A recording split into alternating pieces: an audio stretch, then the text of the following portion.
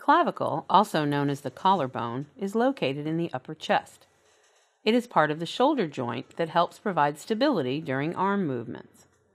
Clavicle fractures are common and usually result from trauma from motor vehicle collisions, falls, or sports injury. Newborns can experience a clavicle fracture as the result of a difficult birth.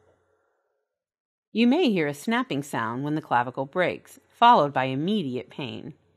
The pain may increase and become sharp with movement. Bruising and swelling are common. If the broken bones have moved out of position, you may see a bump under your skin. Your shoulder may look different and slump forward and downward. Most clavicle fractures can be treated with limited immobilization, such as a sling and pain relievers.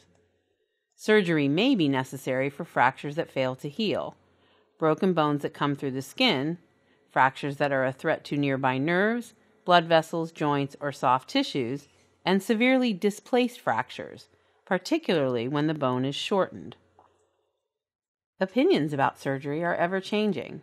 Recent research shows that many patients that are not treated with surgery have had persistent problems.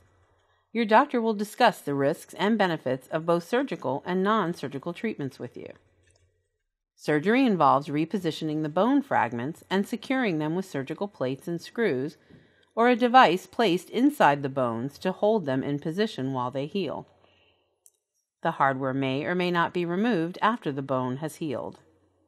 Let's take a look at the procedure. To begin, an incision is made over the clavicle fracture. The bones are placed in proper position. Surgical hardware secures the bones together. The incision is closed and bandaged. You will wear a sling to support your arm following surgery. Physical rehabilitation will help you regain strength and motion. Recovery from clavicle fracture varies from person to person. Young children may heal in 3 weeks, and adults may take 6 to 8 weeks to heal. Most everyone can return to their full activity level within about 12 weeks.